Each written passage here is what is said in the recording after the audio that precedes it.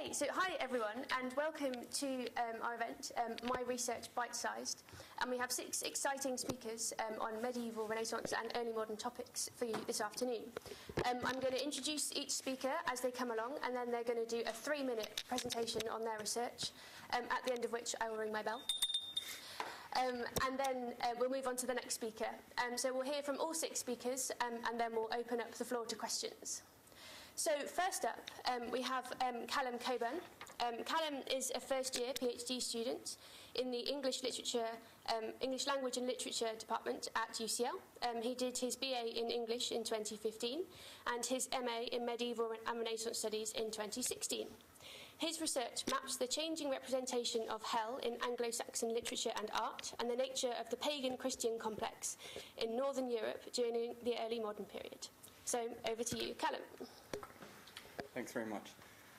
So that's essentially what I'm talking about, and that's what my research is all about, understanding hell in the Anglo-Saxon period. The Anglo-Saxon period is quite an amazing period in which there are quite a few iconographic shifts and transformations, and because hell is a universal image, what I've decided to do in my research is map it across literature and art in both Latin literature and vernacular literature. So that encompasses sort of homiletic stuff, vernacular poetry, heroic poetry, charter sanctions, things like that. And in the art, it involves manuscript illustration, sculpture, and material culture.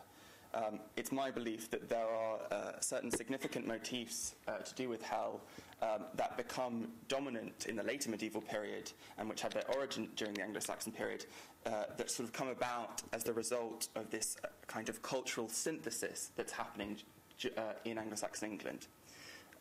One such motif that has kind of prompted my particular fascination is the mouth of hell, and I've included a couple of examples on the board. The left is from the Winters of Psalter, which comes right at the end of the Anglo-Saxon period, technically. And as you can see, it involves sort of the entrance to hell being represented as the bestial mouth of it, an enormous monster. As I say, people believe that this motif in particular was an Anglo-Saxon innovation, and that it emerged during the post-monastic reform period as a result of as a result of kind of the monastic reform creating lots and lots more manuscript production and enabling artists to create more elaborate decorations, and at the same time the influence of continual Scandinavian invasions. That's the current belief. My own belief is that actually that this motif has a far more extended tradition that happens throughout the period, and you can see that reflected in lots of different examples of sort of charter sanctions, where you have kings threatening that that their followers are consumed or torn apart by demons in the bowels of hell. There are other sort of eschatological motifs as well. So on your right, I've included an example from the Marvels of the East, which is a late 11th century manuscript. But as you can see, it has this kind of vaguely anthropomorphic, shifting landscape that almost threatens to consume its inhabitants whole. The illustration itself depicts a figure, a magician, raising a ghost from hell, and the ghost is pictured as an enormous demon. One of the other sort of developments that's happening during this period is a shift from devils and demons being represented in an anthropomorphic way to a far more bestial way, because the Anglo-Saxons are obsessed with animals. And we'll stop you there. Thank you very much, Callum. So now, on to our next speaker, Ryan Lowe. Ryan is a first-year student in the history department. He's from the United States, and he's studying here in the UK with the support of a Marshall Scholarship. His studies focus primarily on the political power of ecclesiastical institutions in high medieval France. So, over to you, Ryan. Okay, great. So Bernard Guy is best known as an inquisitor of heretics in southern France, and with pretty good reason, since over his 17 years as inquisitor of Toulouse, he heard over 900 cases, convicted over a third of those accused heretics, and sentenced dozens to death. What Bernard is less well known for is that he loved lists. He is the type of person who had lists of lists of lists. He had lists of popes, kings, and counts, bishops, priors, and abbots. And these lists were very popular in the Middle Ages. They were copied by Dominican scriptoria from Portugal to Poland. But today, they largely escape the notice of historians. Administrative history isn't exactly fashionable or trendy or appealing in any other way, but it should be. I'm reminded of the Joe Biden quote from 2012 in response to congressional Republicans when he said, "Don't tell me your values, show me your budget and I'll tell you your values." This is the kind of idea behind why administrative history is so important and what we can get out of it. So Bernard's administrative history, so his accounts of his meeting minutes from provincial and general chapters of the Dominican order, his lists of priors and the foundation of individual convents, they show us the values as well as the priorities and anxieties of the order of individual convents and of Bernard himself. Take, for example, his history of the foundation and list of priors at the Dominican convent of Limoges. There we see that the Dominicans went to great lengths to remain neutral during a 16-year period of political conflict between bishops, viscount, and the bourgeoisie. He shows the different political networks that the order tapped into when they wanted to raise the money to build a new dormitory or to build a new belfry or to build a new library. In his Acts of the Provincial Chapter of the Dominican Order, Bernard allows us to peer into the young institution and the problems that it faced, right? Priors ignoring the rules, or students leaving their schools before the term was over, or individual convents taking on too much debt. Bernard was an administrator who understood how to guide institutions through the problems they inevitably faced. He knew how systems of power had worked or had not worked before, which policies succeeded and failed. So the image that of Bernard that I want to leave with you today is an imagined moment. It's an imagined moment. It's an imagined meeting between Bernard and, let's say, the prior of the convent of Limoges, the bishop of Limoges, the viscount, maybe a royal or papal official, and all their associates. It's in these moments that we most vividly can imagine the power of understanding administrative history and why administrative history mattered, and the values that guided institutions in their decision-making, and the way in which Bernard deploys these values. The type of administrative history that Bernard wrote was the difference between being listened to and being ignored. Yeah, perfect. Great. Thank you very much, Ryan. So now we're moving on to Fred Carnegie. Fred is a first-year PhD student who works on early modern Spanish and European history. He's got a BA from King's College London in history and recently completed the Early Modern Studies MA at UCL, following a few lost years working as an accountant. His project currently focuses on the links between climate change and the revolts and revolutions of the 17th century. So over to you, Fred. Thanks, Alex. As you've heard, I work on the links between climate change and revolt in the 17th century. Ever since the early 1900s, historians have been asking why the middle of the 17th century saw an unusually high number of revolts, revolutions, and political unrest. The period 1640 to 1660 witnessed the English Civil War, the Fronde in France, revolt of the Catalans, revolt in Portugal, revolt in Naples, revolt in Ukraine against Polish rule, Mughal Civil War in India, the Qing invasion of China, to name just a few. In the past few decades, climatologists have also become increasingly convinced that between the 14th century and the 19th century, the Earth's climate went through a little ice age, and the 17th century is often isolated as having experienced the most extreme episodes of this global climate change. This spike in the severity of the little ice age has been used as a unifying explanation for what has been dubbed the global crisis of the 17th century. My project focuses on some lesser-known revolts in Andalusia, Spain, between 1647 and 1652. The advantage of picking this smaller local case study is that, on the face of it, there are less complex social, political and religious factors involved than, say, the English Civil War, and thus one could hope to more easily isolate the effects of climate change. So, whilst the scope of my project may at first seem quite narrow, at its heart are two big questions. What are the mechanisms through which climate change might disrupt society? And why might people turn to political violence in times of hardship? The basic cause of the revolts in Andalusia was the high price of bread, and it might seem fairly straightforward to explain this agricultural shortage via poor climate. But the complexity of the historical picture is at times overwhelming. Firstly, there's a difficulty in navigating the existing scientific literature to isolate the precise regional and local effects that the Little Ice Age may have exerted in Andalusia. After this, you then need to prove the link between adverse climate, poor harvests, resulting price rises, and then those price rises leading to revolt. And human agency remains key in all these steps. People, of course, had adaptive strategies to cope with changes to the weather and climate. Crops could be diversified, farming methods adapted. From a price perspective, even if climate did disrupt harvests, one can ask whether authorities would just have been able to purchase grain from further afield or abroad, and investigate how local and national governments could regulate prices and grain markets using grain stores or market regulation. Beyond the more statistical, scientific and economic elements of the study, we also can't lose sight of the human aspect. Immense human suffering is a feature of many of the accounts of the period and the revolts, from starvation and hunger to mass deaths from plague, and we can't ignore the social and psychological traumas that people may have endured. All of the above culminates in a political reaction, revolt. Even if exogenous climate change is the determining factor in causing these revolts, and that's still an if, then we need to ask why people felt that revolt or revolution was the appropriate course of action to take to alleviate their suffering. Thanks. Great. Thanks very much, Fred. So now we move on to Simone Webb. Simone is a first-year PhD student in gender studies with the Centre for Multidisciplinary and Intercultural Inquiry at UCL. Her undergraduate degree was in philosophy, politics and economics, and her master's was in women's studies. And she's now working in a hazy space between history of philosophy, intellectual history and genre theory. So, over to you, Simone. Thank you. Hey, Damaris Masham, Mary Astle, Catherine Coburn. 3 women I'd be willing to bet you haven't heard of.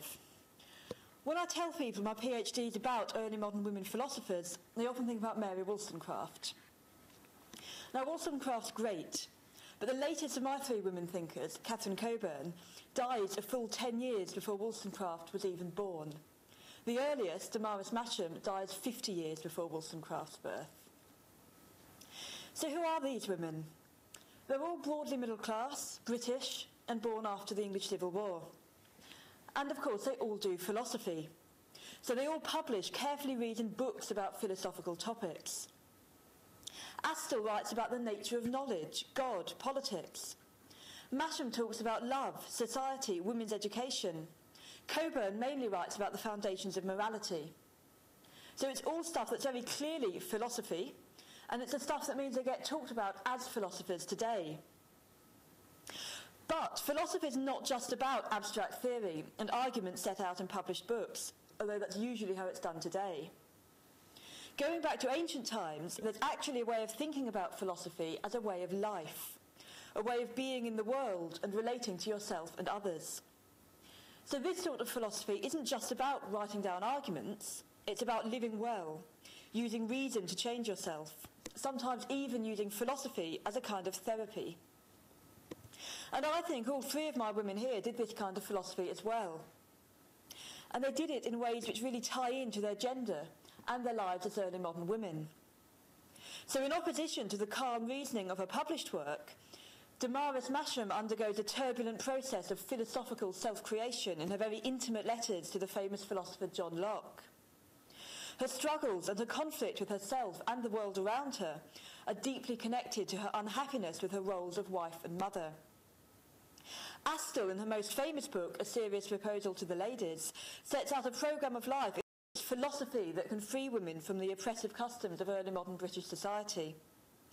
Coburn writes letters to her niece in which she acts as a philosophical guide, almost a Socratic figure, a rare relationship to find between 2 women in the period.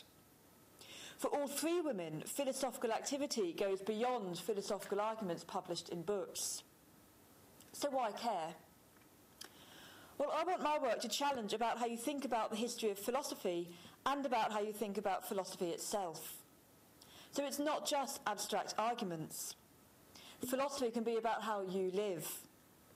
By looking at how these women lived philosophy 300 years ago, we can think about what it might mean to live philosophical lives and to cultivate ourselves using philosophy today, and what kind of challenges might face women in particular when doing so. Great. Thank you very much, Simone. Now we move on to Paolo Gattavari. And Paolo is a first-year PhD student in the Italian department, working on his PhD in Renaissance studies. His research focuses on the Renaissance discovery of Lucian of Samosata, a satirist and rhetorician of the 2nd century AD. So, over to you, Paolo. Perfect, thank you. As you heard, my research focuses on the Renaissance rediscovery of Lucian of Samosata. Lucian was a rhetorician and satirist of the 2nd century AD. He was born in Samosata, which is in the Roman province of Commagene, in eastern Syria. His corpus is of about 80 works, all composed in Attic Greek, and includes dialogues, short narrative fictions, mock encomia, and short essay. Irony and parodic recreation of Greek cultural heritage are some of his main traits. During the late Middle Ages, Lucian corpus was almost completely unknown, whereas it was read and commented in Byzantium. During the Renaissance, the rediscovery of Lucian was a significant phenomenon. In 1397, the Byzantine scholar Manuel Chrysoloras started to teach a Greek seminar in Florence using Lucian dialogues as textbooks. From this moment onwards, Lucian corpus attracted the attention of many humanists who started to translate his works mainly in Latin, but also in vernacular. Lucian writings started also to inspire humanists in writing their own satire. Lucian corpus was a sort of encyclopedia on which humanists drew with regard to many themes and motives, such as the attack of people in power, satirical portrayals of philosophers, and the critique of many social and religious vices. This process led to the establishment of what we can call Lucianic literature, which includes authors such as Leon Battista Alberti, Giovanni Pontano, Pandolfo Collenuccio, and Ludovico Ariosto. But it was not only an Italian phenomenon, but was a European phenomenon, particularly imbued with Lucianic traits were also the works by François Rabelais, Thomas More, and Erasmus. Lucian dialogues were essential for the development of some literary genre, especially Manichaean satire, which is a particular type of satire combining comedy and philosophy, and the mock encomium, so consisting the praise of what is usually regarded as insignificant. So the main questions guiding me in my research are how humanists borrowed and reshaped Lucianic themes and literary structures in order to develop a satire of a different kind from its medieval counterpart. And another important question is how the Lucianic literature is interrelated with a new and critical concept of literature and the new scientific and philosophical theories which spread during the 15th and the 16th century. Thank you. Great. Thank you very much, Paolo. And our final speaker today is Umberto Veronesi, who is an archaeologist who moved from fieldwork to the lab, where he conducts chemical analyses on archaeological materials to understand ancient technologies. He's a first-year PhD student here in this building in the Institute of Archaeology, and he studies the material side of alchemy in an effort to bring together archaeology and the history of science. So, over to you, Umberto. Thank you very much, and you can change the first slide. What is alchemy? This is the very inspiring question that started this project. Because when we think about alchemy, we tend to imagine things like this image here. So crazy-looking people working in their laboratories, full of smoke, and obviously doomed to failure. Because we imagine alchemy as a discipline much, much more linked to magic and superstition than to modern science and the modern scientific method. Or we can also think about alchemy as obscure, esoteric images that populate the alchemical literature and do not make much sense to us. Or again, we imagine alchemy mostly as the making of gold, for example, or the quest for the philosopher's stone. But the truth is different, and historians now tend to see alchemy as a much more multifaceted and dynamic discipline, one which had at its core the manipulation of natural substances in order to unlock the secrets of nature, to understand and make sense of the surrounding world. And for this reason, a lot of those very weird and allegorical images like that one always have a link to actual laboratory practices of the early modern period, like the crucible that is visible over there. Alchemy was not just about making gold. Alchemy was about using fire to transform matter, and therefore every product of the furnace can actually be considered a product of alchemy. And in this sense, glass is a chiefly alchemical product because it embodies a lot of important alchemical concepts, like, for example, the power of human art to imitate nature, or the transmutation of humble substances in something much more beautiful and much more valuable, as it were. So my research wants to bring together archaeology and the history of science. I will analyze glass-making remains coming from alchemical laboratories, trying to understand what was going on inside of those furnaces, inside of those crucibles, what materials they were using and what processes. And I will then insert these results into broader narratives related to early modern scientific and experimental processes and the underlying knowledge and theories that drove these processes and fueled them. Thank you. Great. Perfect timing as well. So thank you very much to our 6 speakers, and I hope you'll agree that we've got some really fascinating research going on in medieval, Renaissance and early modern studies here at UCL. And now I'd like to open up the floor to questions. So anyone from the audience and also panellists, feel free to ask questions of each other as well. And I'll repeat the questions so that everyone can hear them, and we'll pass the microphone.